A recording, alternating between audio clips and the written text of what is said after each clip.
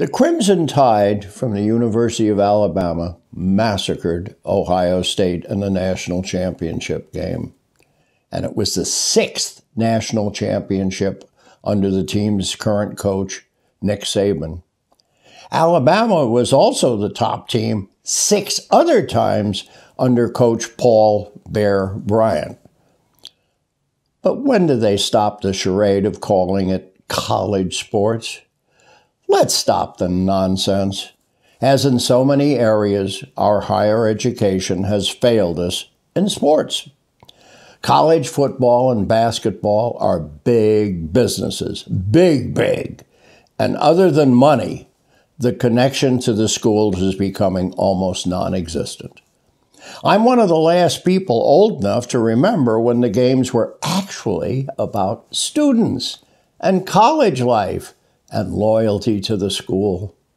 Most team players came from nearby cities, towns, even farms. They had real, strong attachments to their colleges.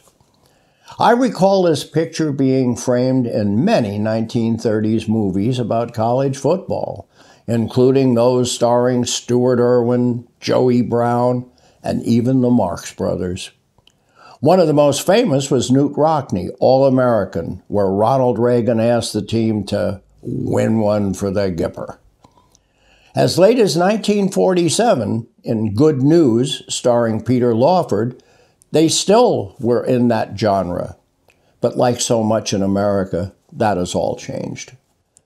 College football team players often have little, if any, prior connection to their team. They're recruited and courted by extensive, well-funded national networks.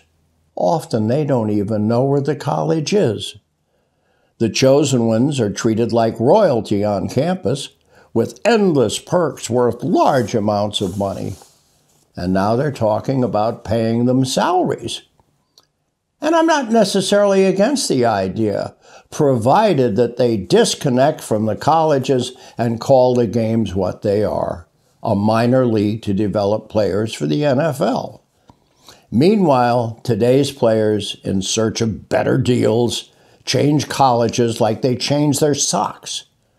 They even sit out their school's most important games to ensure that they will be in top physical shape for the NFL draft. Thank goodness that Gipper isn't here to see it.